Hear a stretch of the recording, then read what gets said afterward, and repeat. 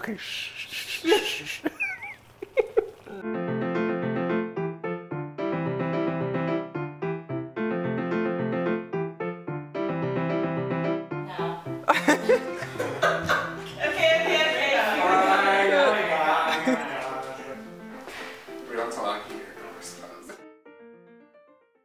What's up, everybody? Welcome back to another episode of Carlos Cooks. This week we are gonna be cooking ramen. It is 30 degrees in New York.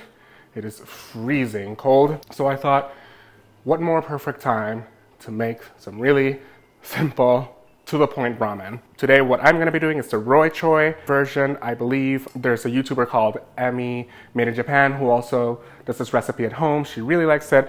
I think it's a really interesting recipe and you're going to see why. For this recipe, you want to start with instant ramen. This is my favorite instant ramen noodle. It's Shin Ramyun. I eat this at least once a week. Don't recommend it, but it's really good instant ramen. So this is my choice of instant ramen. However, I believe you can just do whatever ramen you want. You want to make your own broth, go for it. However, this is supposed to be a nice, very straightforward recipe.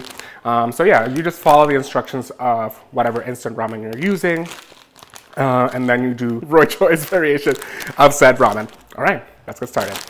Let's do it. Soft packet, veggie packets.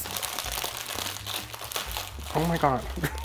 I'm gonna be doing 2 packets today. It's gonna be one for me and one for Zoe. So, the other components of this recipe are, oh god, eggs, which we'll be cracking with 2 hands today, not one. And, wait for it, American cheese. So, Roy Choi says it's delicious.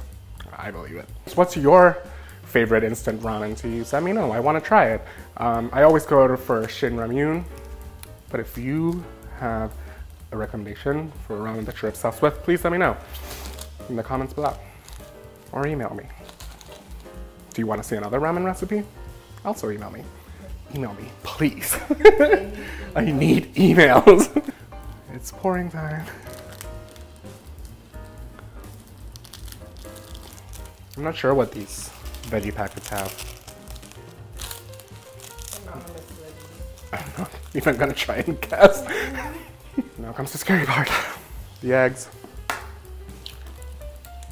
Wow, that just sank straight into the pot. You can't even see the egg. Oh, I can see that one. So this will take, oh god, it's like a beast. Mutating out of the...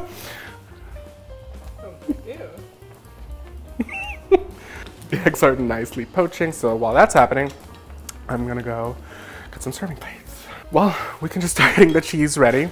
I just got the regular yellow American cheese. I didn't want to go with Kraft. I don't really eat American cheese like that. If you like Kraft, go with Kraft. This comes with less, so I wanted less American cheese. So Emmy Made in Japan, her channel, she puts the cheese on the bottom of the plate as opposed to the top. I'm not sure why that is. I wasn't paying that much attention to the video. I do recommend, though, you go check it out. But then Roy Choi puts it on top. And since we are following Roy Choi's recipe, the American cheese will be going on top. Ugh, look at that beauty. Oh, the yolk's coming out. It's okay, it's okay. Be very gentle. It's okay, baby. Go back into the... Push it down. It's okay. Shh. Cool, it's been 4 minutes. I'd rather overcook it than undercook it. It's 10 minutes and 43 seconds. I think it's time to serve this.